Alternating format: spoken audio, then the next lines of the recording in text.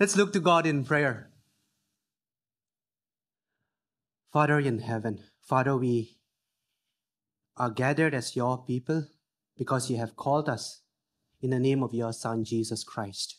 And in his name, we pray that you would come and speak to us through your word, that your Holy Spirit will make our hearts and our minds receptive, will block out all disturbances so that your word can be implanted in our hearts.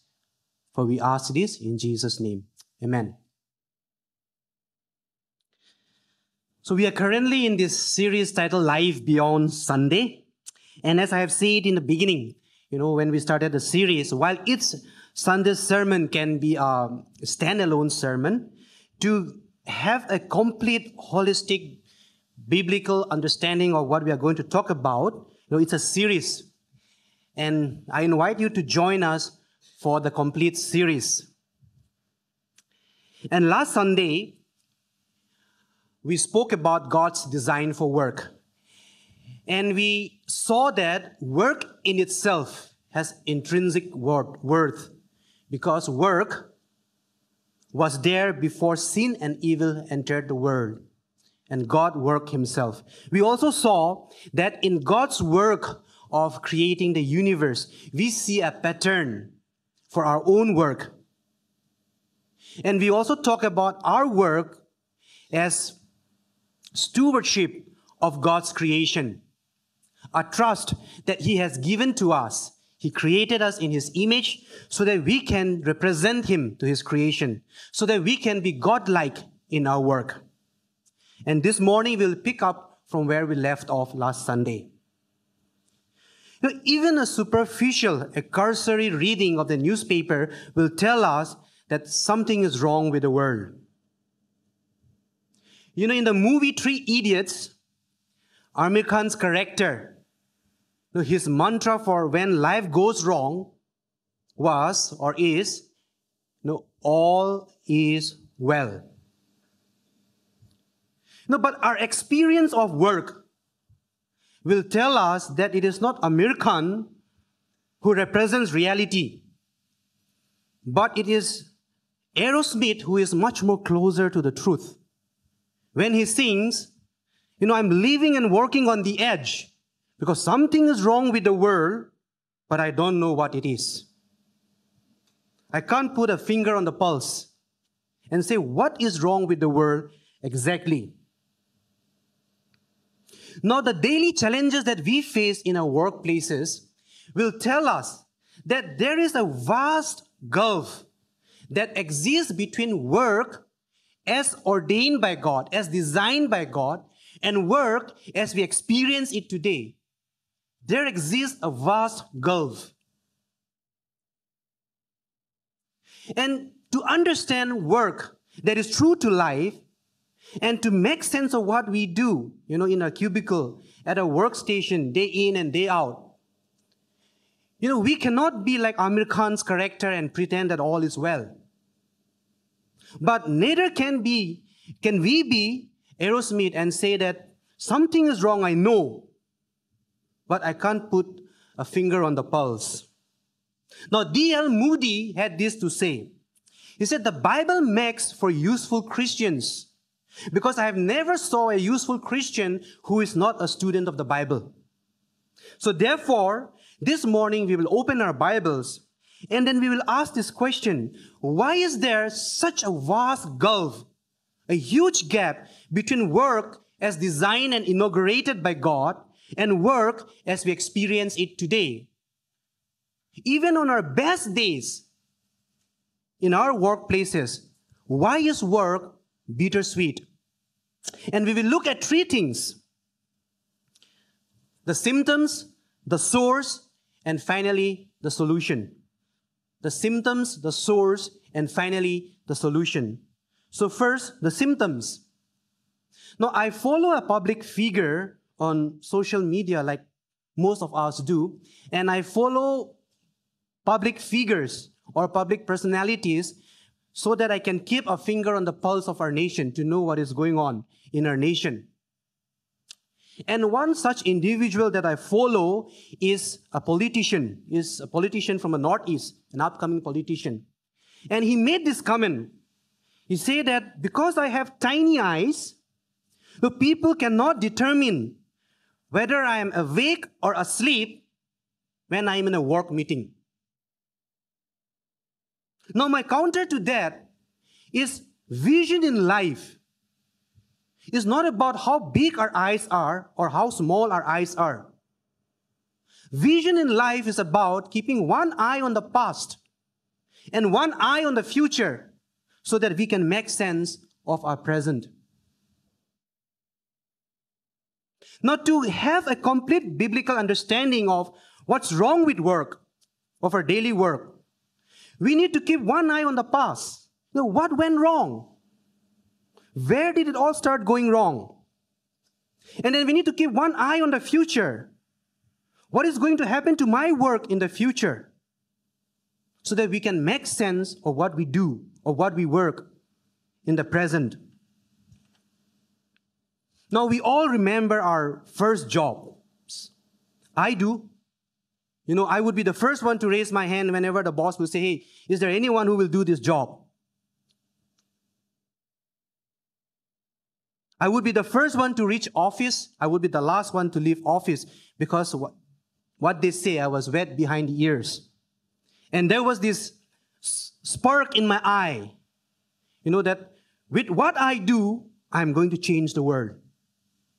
But as days turn to month and month turn to years, day in and day out, the spark slowly disappeared. And I realized that to make a significant difference in the world, it takes back-breaking hard work. Work is difficult. Now, a lawyer from our church shared this with me. So one of the most difficult challenges that I face in my workplace is what do I do with a client who claims to be a Christian but is charged with corruption? Or what do you do when your immediate line supervisor at your workplace doesn't give you credit for your hard work, but he uses your hard work to further his career? What if your hard work is not acknowledged because your colleagues think that you are a woman and then your bosses are being kind to you? One of our members of our church shared this with me, that in her work as a public official, she sometimes feels meaningless and empty when work is being done at the cubicle, because the beneficiaries of what she does is so far removed from her daily work. She can't see how her work is benefiting the beneficiaries. No more than a meaningless cog in a giant wheel. Now, these are just a few of the challenges that we face in our workplace. The difficulty and the disillusionment with work is what Ecclesiastes talks about. In Ecclesiastes chapter 1, verses 2 and 3, and also chapter 2, verses 17. Ecclesiastes chapter 1, verses 2 and 3, and chapter 2, verse 17. Absolute futility, says the teacher. Absolute futility. Everything is futile. What does a person gain for all his efforts that he labors at under the sun? Therefore, I hated life because the work that was done under the sun was distressing to me. For everything is futile and a pursuit of the wind. The NIV says this, meaningless, says the teacher, utterly meaningless. Everything is meaningless. What do people gain from all their labors at which they toil under the sun? So I hated life because the work that is done under the sun was grievous to me. All of it is meaningless, a chasing after the wind. Now, two important words in these verses carry the weight of what we just read. One is translated variously as futility, meaningless, and vanity. Now, the other word is translated uniformly as gain, profit. Now, we all know gain and profit is a commercial term. So what this verses is saying, or what this verses is questioning is, when all that goes into your hard work, the investment that you put into your hard work is balanced on the weighing scales of life, what profit gets left over? Work can be a meaningless chasing of the wind, like trying to grasp vapor in your fist. Now, when the ultimate gain doesn't measure up to the investment that you have made, when the sour and the bitter outnumbers the sweet, the joy derived from work can be fleeting, can be like a vapor. Now, but these are all outward symptoms and indications of a deeper problem to which we now turn. Now, if these are the symptoms, all the problems and issues that we face at our workplaces, these are but just a few, are symptoms of the actual root problem. Now, what is the root problem? What is the source of the problem? And that is what we turn to next, the source. Now, whenever we go visit a doctor, the first thing that a doctor will do is ask you questions about how do you feel? Does it pain here? Does it ache here? He's trying to understand your symptoms so that he can connect your symptoms to the root cause. What is the root cause that is bringing out those symptoms? Now, I remember, when I was in Bangalore doing my studies in seminary, I had to visit a doctor, an orthopedic. And I tell you, this doctor, my name has 4 words. So my name goes Chesong Monbor in T, Qatar. It's very long. Now, this guy, he had only, one name. But one line in his visiting card was not enough to write down all the accomplishments and degrees that he has in life. So he started asking me questions about, where does it pain? What happens to you? And I shared with him.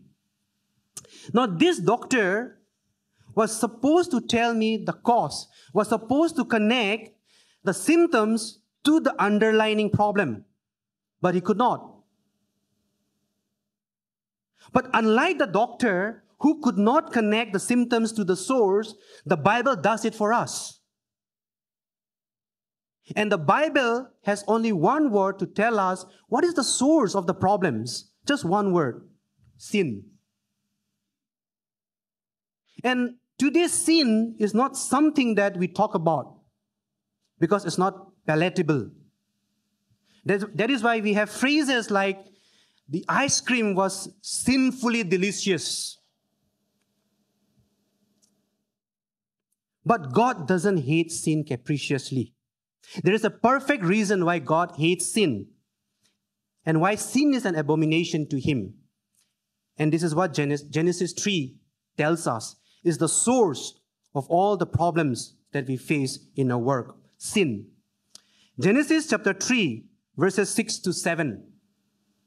Genesis chapter 3, verses 6 to 7.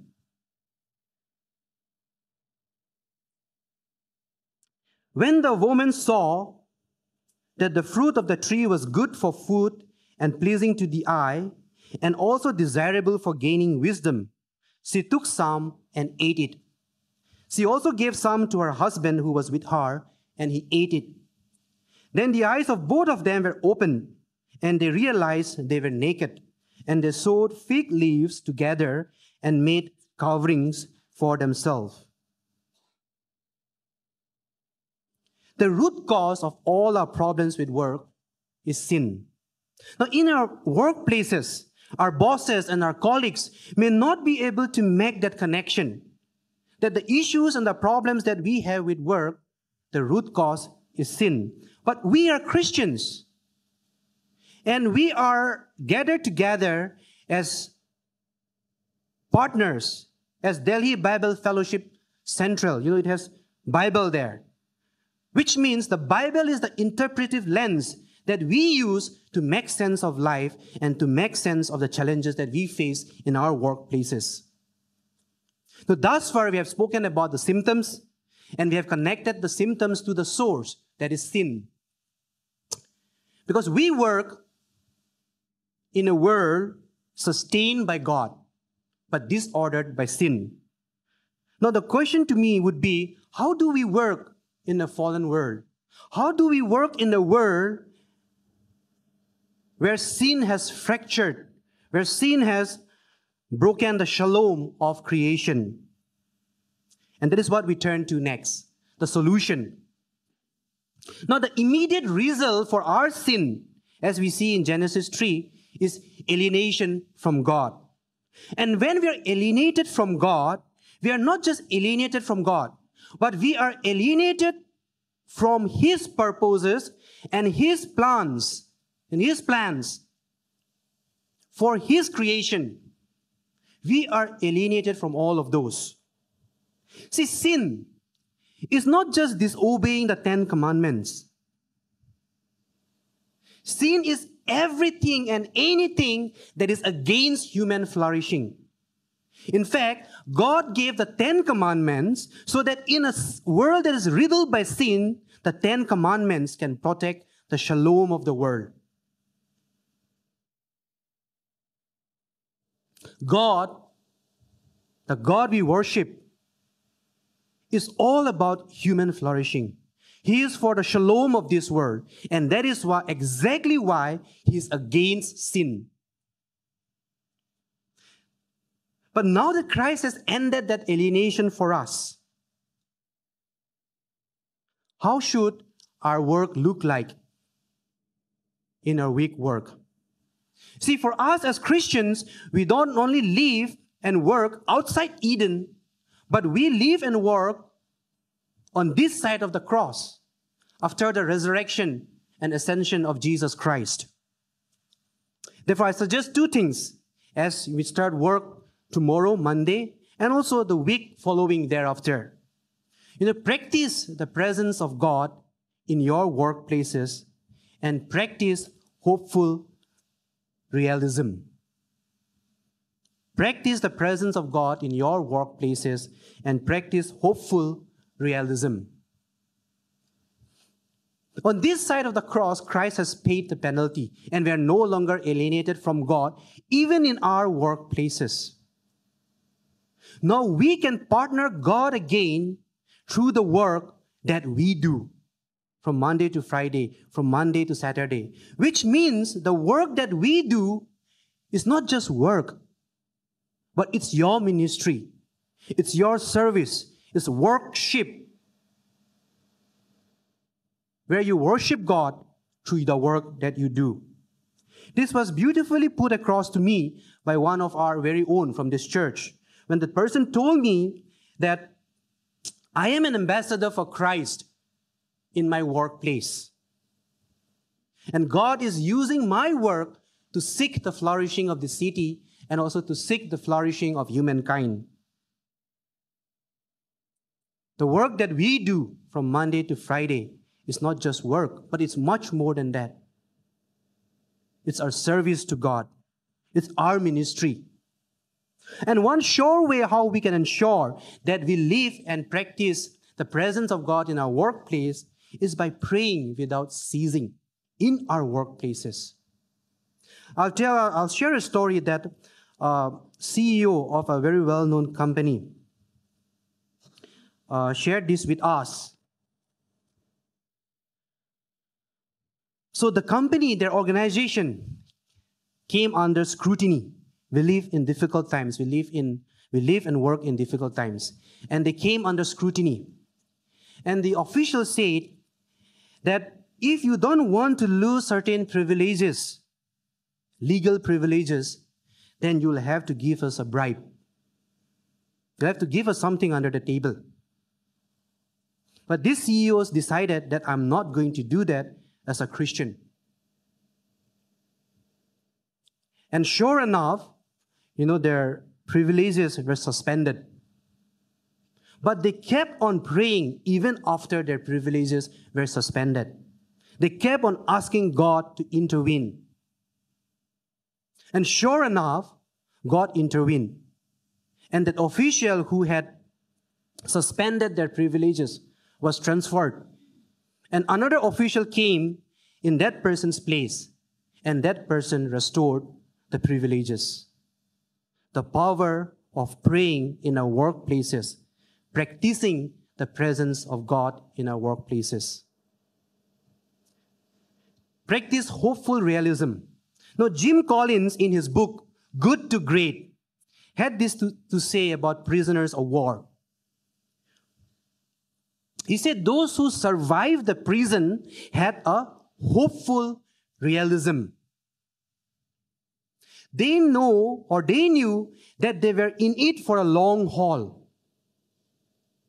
So when Christmas after Christmas came without them being released, they were realistic.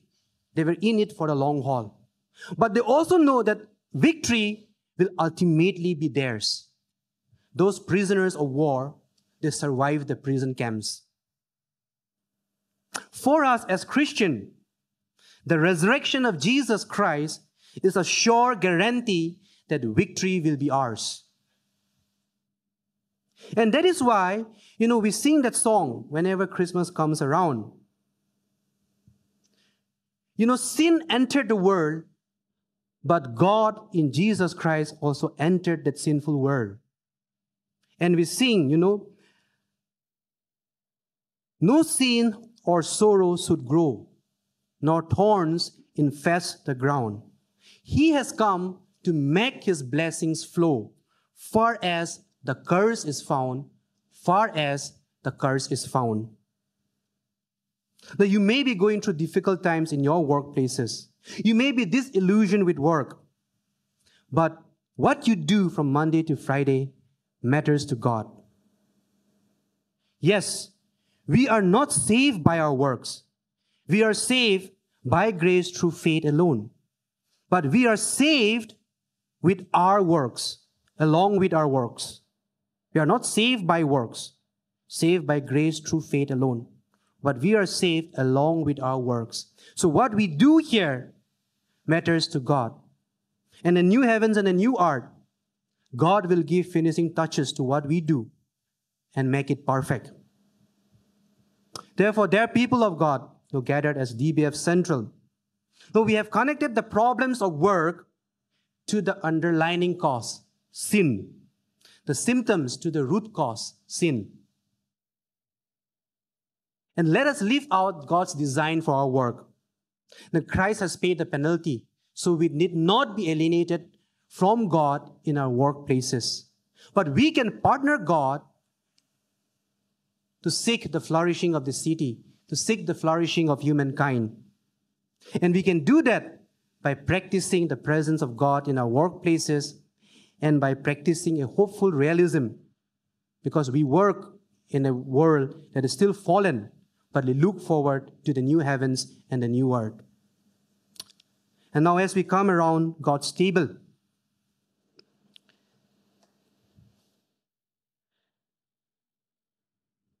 let us remind ourselves that the God we worship entered our world. The Word of God says that God put on flesh and dwelt among us, which means God took on a physical form, and matter is important to Him. This world on which we work, in which we work, is not going to be annihilated, but it's going to be restored, just as His body rose from the dead. That also reminds us of the blood that He shed for us, that has ended our alienation with God. And we can partake with God in His mission of restoring human flourishing, the shalom of this world. Let us partake of the bread together.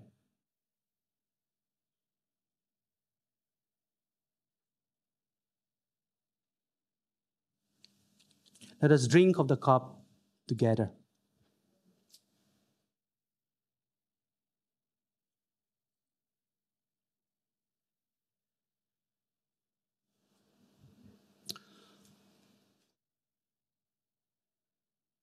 Father in heaven, Father, we thank you for our Lord Jesus Christ, who took on flesh, took on matter, to remind us that this world is important to you. And the work that we do in this world and on this world for you matters to you, O Lord. Therefore, remind us again through your Holy Spirit. And may your word that has been implanted in our hearts and our minds influence and transform how we work from Monday to Saturday, that we may partner you in what you are doing, O Lord, in restoring the shalom, the flourishing of your creation. Help us to practice your presence in our workplaces by praying without ceasing about anything and everything about what we go through in our workplaces. But help us also to practice a hopeful realism so that we will not be extremely optimistic, but neither will we be extremely pessimistic. But may your resurrection remind us that our work matters and that you will add your finishing touches to what we do in the new heavens and the new earth that we look forward to. Now may the grace of our Lord Jesus Christ, the love of God the Father, and the fellowship of the Holy Spirit rest and abide with us now and forevermore. And God's people said, Amen. Thank you for joining us. See you all next Sunday.